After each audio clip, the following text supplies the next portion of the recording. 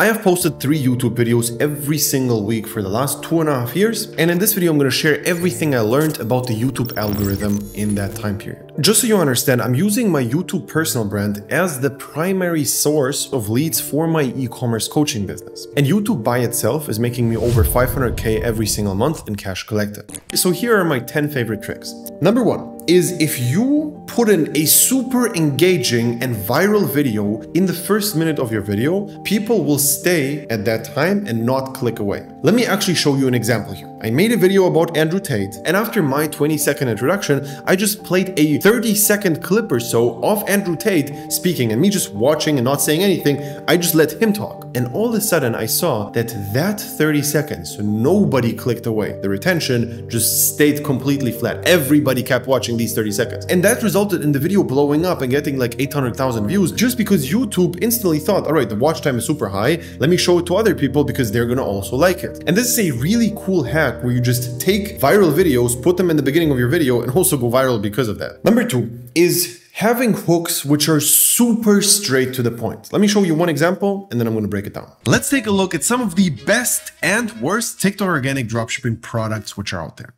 Boom! Exactly 5 seconds it took until I start showing either the best or the worst product out there. 5 seconds. Now I want to challenge you on one thing. Watch your video and see how often you repeat the same exact thing in the beginning. Especially in the first minute, you're gonna put in things which you think sound smart, but in reality are irrelevant. Try to get started with the valuable stuff as early as possible. Literally 5 seconds it took me to get into it. And this is also how you should do it. If you do this, your audience is gonna appreciate it and less people are going to click away 100%. Now this gets me to the next point, which is watch your content and try to cut out sentences and words which are not adding to the story and to your video. If you watch your entire video and you can take out an entire sentence and nothing changes, take it out. That was a fluff sentence. Do not use fluff in your videos. Just say something and then get to the next thing. What is there to actually look at on YouTube? It's just 5 things: thumbnail, title, hook, main part, and if people keep watching the next video after they watched one of yours. If you nail all of these 5, you're going to start going viral left and right.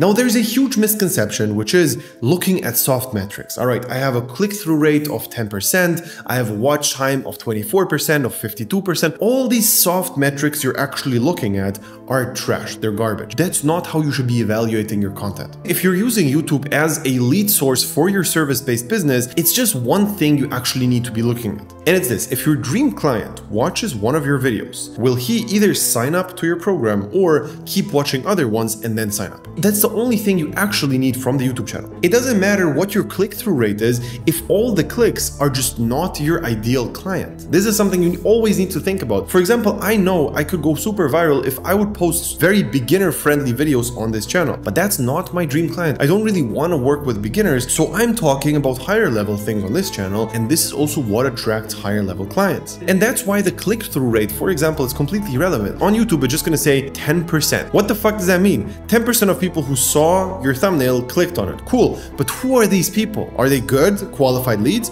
or are they not qualified at all? So with that thought in your head, the only actual things you can do is provide a shit ton of value to your dream client and prove to your dream client that you are actually legit. If you have those 2 things, you will basically start making money. Now, of course, even if you have that down, if your dream client is never going to click on your video, or if your dream client is going to start watching your video and then click off after 3 seconds, obviously all of it is useful because he never saw it. So the next question you need to ask yourself is, would your dream client actually click on your video? And also, would he keep watching after the first minute? And this is something, again, which you can fuck up really easily. If you start giving super beginner and low-level advice and you want to attract people who are making millions of dollars a year, you're not going to talk to them. They're just going to be bored because they know all these things. They're already making millions. So you need to start out right away with talking about high-level stuff. And the exact opposite is the same. If you talk too high-level to beginners, they're also going to click away because what the fuck is this guy talking about? I don't even know the fundamentals. The main point I generally want to make here is content is the most important. Making really good videos is a thing which actually is going to boost everything. However, there are a couple of really good tricks to boost engagement levels and to keep people watching and have higher retention rates. And I'm gonna go through them now, but just keep in mind, all of this is useless if you don't have good content overall. The next thing I want to talk about is rehooking your audience every 30 seconds. I'm going to show you one example which is just perfect for that. And this is from one of my clients who's just so good at storytelling. What is this product and how did I find it? I don't know if I can say it on YouTube, but it's a roller for your your chi, your grass, your gyunk, your boo bama, your wacky tobacco. And the way I found it was with my TikTok banner account. So right away, he starts by hooking the audience, and then after like 25 seconds or so, he's actually regaining the attention because of this joke. And after the joke, look at what follows. For those of you who don't know, you can force TikTok to literally show you whatever you want. You can force TikTok to show you whatever you want. For somebody who is in the niche, this is really relevant, and now they want to know how you can actually do that. So these are mini hooks, which are basically included in the story. The next thing you can do is split test thumbnails, and I would highly recommend that to you. It's basically a software which is called TubeBuddy, and you just put in 2 thumbnails in there, and then after a few days, they evaluate which thumbnail actually got more clicks and more engagement. So that's generally a super simple thing, and you should always do that because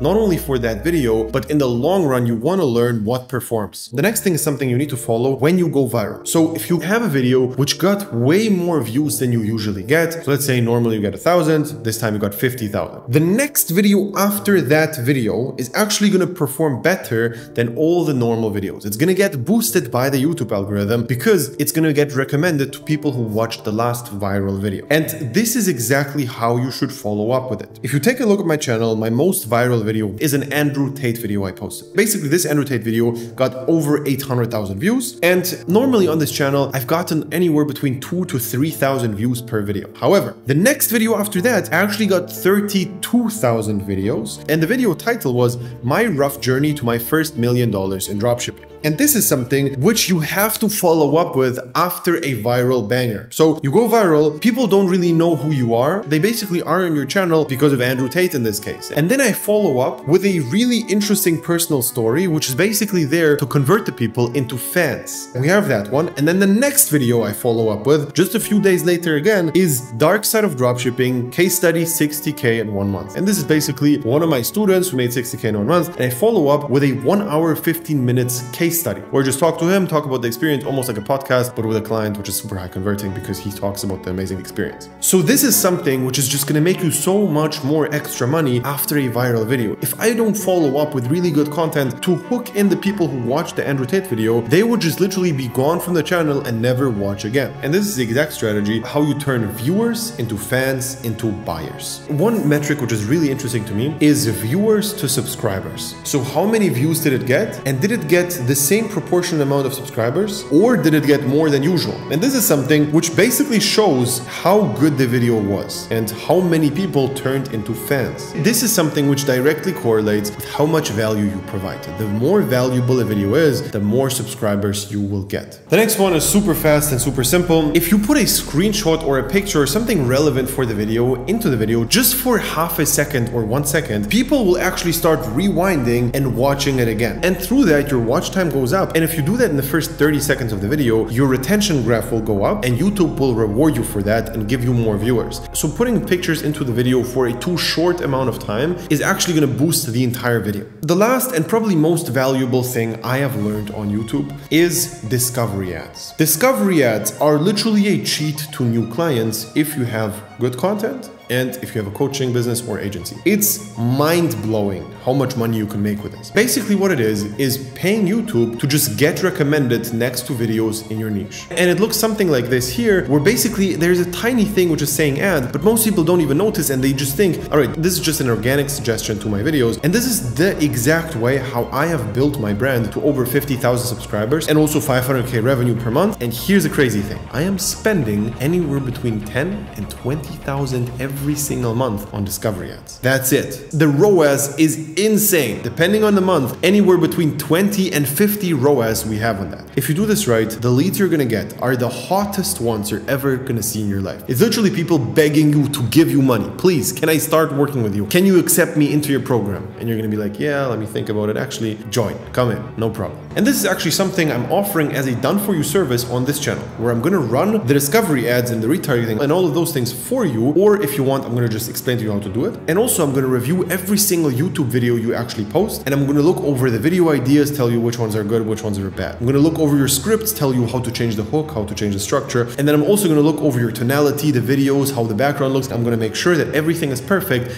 and ready to convert. If you want to start generating leads through a personal brand on YouTube, click the link below and sign up for a call with us.